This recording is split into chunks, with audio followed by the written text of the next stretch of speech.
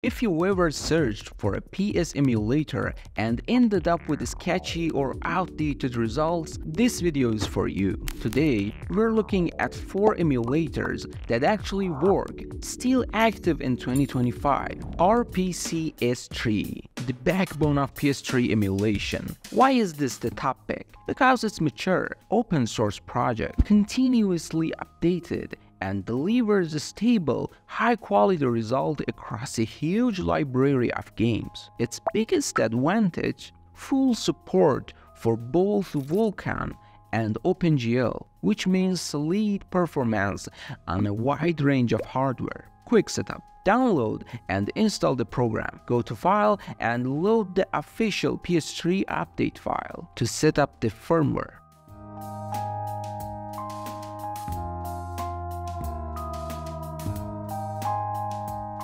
You can then install games via package files or mount ISO images. Recommended setting for best performance: set render to Vulkan, start resolution scale at 100%, and gradually increase if your system allows. Under CPU, set PPU decoder to LLVM and SPU decoder to LLVM as well. The first compile will take longer, but after that it runs smoothly. Under GPU, enable shader building to reduce stutter when moving the camera. If you are dealing with frame drops, disable VSync but keep the game's internal frame cap. For lighter titles or games that don't heavily rely on SPUs, even mid-range PCs can deliver decent experience. The real power here: a massive community with ready-made fixes for almost every game. PS3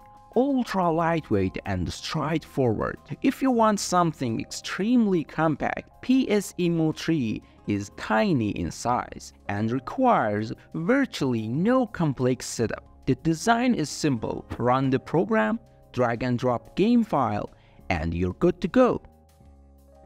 ESX PS3 Emulator takes a different approach, focusing specifically on running some exclusive PS3 titles. Its goal to deliver near-native graphics with minimal setup. Practical note: for best results, use at least a 2.5 GHz CPUs and 1 GB RAM or more. If you run into problems with certain games, drop the graphics settings and test in a lower compatibility mode. Always download ESX from its official source, Shad PS4. Looking ahead to PS4 in 2025. This one technically is PS4 emulator, but it's open source, free, and still very much alive in 2025. It's improving rapidly, and it's worth mentioning because people are always curious about the state of next-gen console emulation.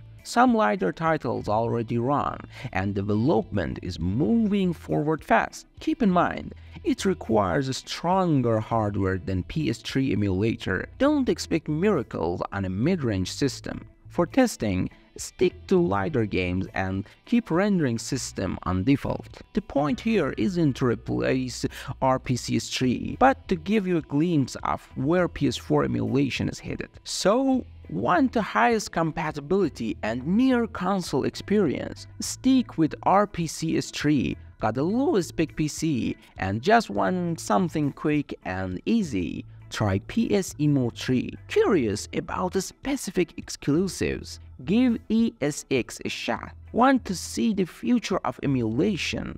Shad PS4 gives you a clear picture, though it needs stronger hardware. Legal notes: always extract firmware and game files from your own legally owned console. This video is for educational purpose only. I want to hear from you. Which emulator worked for you? What game did you manage to run? And with what settings? Drop your results in the comments. They'll help everyone else in the community. Don't forget to like and subscribe so you won't miss the next videos.